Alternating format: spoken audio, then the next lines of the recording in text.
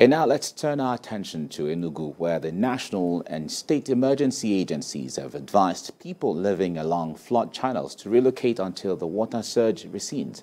Now, this was disclosed during a search and rescue operation in areas affected by the flood in Uzo-Uwani local government area. Bamidele Ajayi has the story. These are tough times for many families as they watch their property and farmland being washed away by flooding. The release of the Lajo Dam in Cameroon was linked to the recent flooding, which, according to NEMA, has caused untold hardship in 13 states along the river Niger. But Enugu State is not listed among the states that are at risk of flood, but its proximity to Kogi and Anambra rivers may have resulted to the water overflow. In Odugu, Ojo Iga communities, families are now using boats to evacuate property, farm produce that were harvested prematurely to avoid total loss.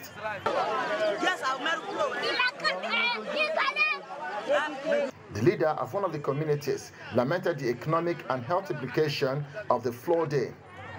It's flood everywhere now. Even our goat, both rice, cassava, everything is already finished. No anything we have now.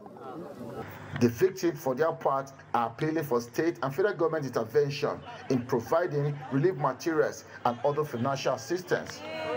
So we need the intervention of federal government and state governments. So the state government have made its efforts. Anytime that such happen, it comes with the food, sleeping material and whatever, and doctors. So we need more now. You can see the population. Representatives of NEMA and SEMA who are on search and rescue assessment mission recount their experience. As you can see, for what is going on there, all those people there have been affected and the evacuation is ongoing now. After the evacuation and our assessment, we will write to the federal government. So they have to ensure that they maintain their safety, leave the environment that the water is flowing up to. Understand? Make sure that in upper land to have their lives safe first.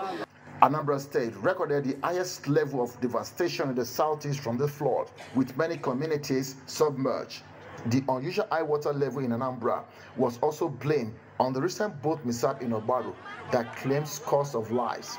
The emergency agency are on the spot assessment mission. This will arm them with enough information to provide adequate relief materials to ameliorate the people's suffering. Bamidele Ajayi, TVC News, Enugu.